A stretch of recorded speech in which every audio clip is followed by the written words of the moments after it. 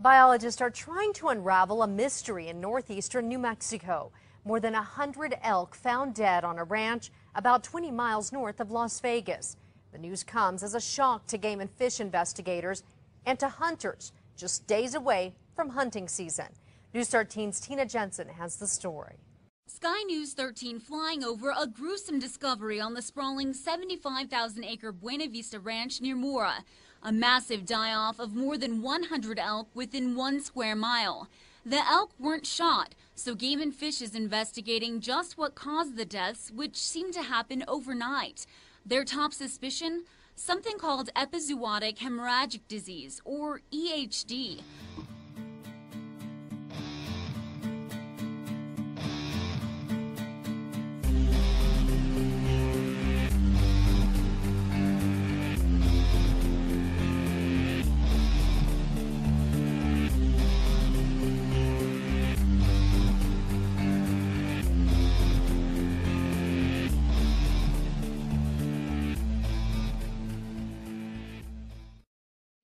Fatal disease is caused by insect bites.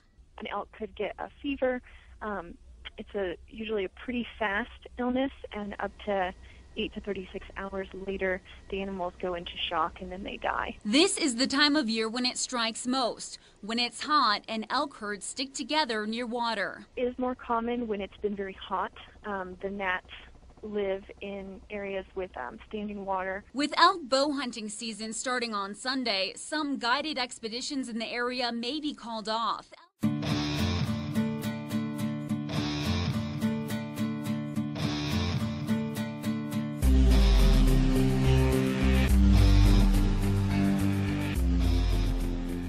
Biologists are sending tissue samples from the elk and water samples from the area for testing.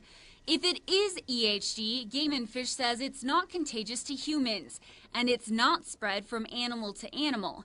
Elk and deer get it from insect bites, which would be good news for bears in the area who are already conducting their own hunt as nature takes its course. Tina Jensen, KRQE News 13. Game and Fish say no other die-offs of elk have been reported in New Mexico so far this year. They say hunters should avoid harvesting elk that appear sick and to call and report anything unusual.